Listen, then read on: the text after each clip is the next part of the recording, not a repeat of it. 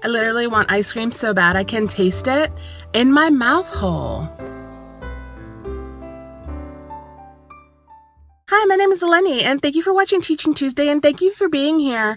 And you're welcome as well, because welcome to me. I'm here in super romantical lighting, because sometimes when you gotta teach people things, you gotta teach people things. Also, sometimes the skin blemishes get like too much or whatever, so you try to avoid them, but there they are all over the place. So let's play Connect the Skin Blemishes. First person to find the seahorse wins. Today, I thought I could teach you how to deal with like trolls on the internet or whatever, or like haters. I thought some of you bunnies were equipped and some of you super seem to be, but sometimes we get super sensitive or whatever and we're like, whatever, what's your problem?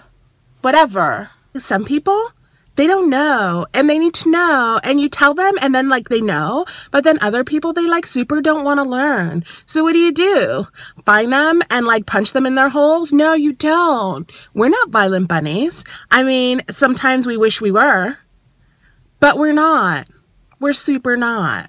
First of all or whatever, I see a lot of people saying, this is like for all my haters or whatever. You know what? A lot of you, and I'm so sorry to be the person to tell you, don't actually have haters. If you're friends or whatever, maybe think you made a mistake with something. Maybe they don't like who you're dating or whatever. They're not haters. They're just your friends who get to say things because they're your friends. And hopefully you have friends that you could be all like, hey, am I being stupid? And they could be like, hey, yes, you are. Oh my God.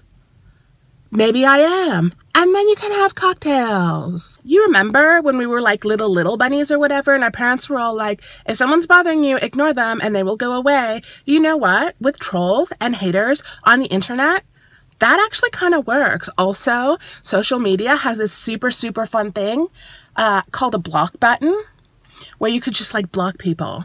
I'm not saying that some people don't need to learn and need to be told, because some people super do. But sometimes it's not even worth it, because they're super doing things on purpose because they don't think you're like a person or whatever, but you're a person. Bunnies are people too. I mean, so it's fine if you want to tell people, hey, relax your boobies. It's okay. We can still be friends and like follow each other on social medias and disagree. It's like a thing we can do because we're like different people. Yeah. And sometimes, my bunnies, some people just need to be ignored, because hopefully then they'll understand that them super trying to get attention from you and it's super not going to work. Remember when there was that video where that person was like, hey, fat people, blah, blah, blah, and everyone was super mad, including me?